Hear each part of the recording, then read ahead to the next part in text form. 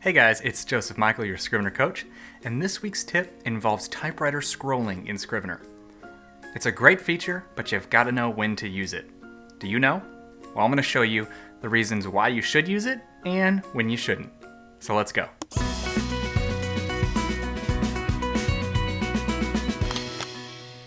Okay, so here we are inside Scrivener. Now, first thing I want you to notice is typewriter scrolling, it only works inside composition mode. That's the mode where we click on this little button up here and it takes us into a full screen option. Now, I'm sticking with my example. I've got a Hunger Games example project loaded up here in Scrivener because I'm using it for quite a few other example trainings. So I'm going to stick with that for this example as well. When I click the Compose button, it takes me into the full screen. Now, if your typewriter scrolling is on, you'll notice that I have a lot of text here. And when I scroll down, I can click right here and say I want to continue editing. I simply type, and once I do that, once I start typing, notice it automatically puts my screen to the vertical center. Now this is great because I could keep typing and I don't have to scroll. Notice I just type, every time I hit enter, it automatically centers me in the middle of my screen. Now let's talk about when this is a good idea and when this is a bad idea. Now, what happens if, say, I'm editing?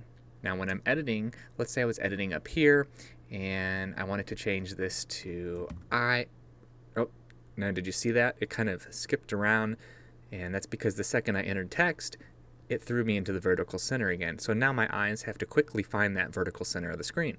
Now that can be really annoying if you're editing or if you're making changes. So let me show you a workaround.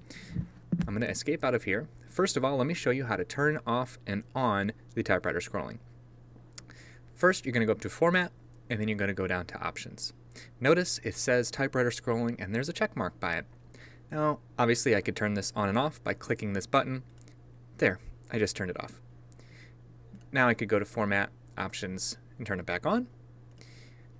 You'll also notice that there is a keyboard shortcut next to it. Control-Command-T. Now again, this only matters when you're inside the Compose mode. So if I'm in Compose mode, now let's say I'm writing and then I quickly want to go and jump to editing. What I do is I'll just use the keyboard shortcut. Control-Command-T. Now that lets me just right where I'm at, continue, without having the screen jump around to the vertical center.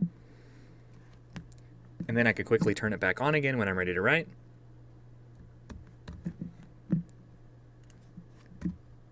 And there we go.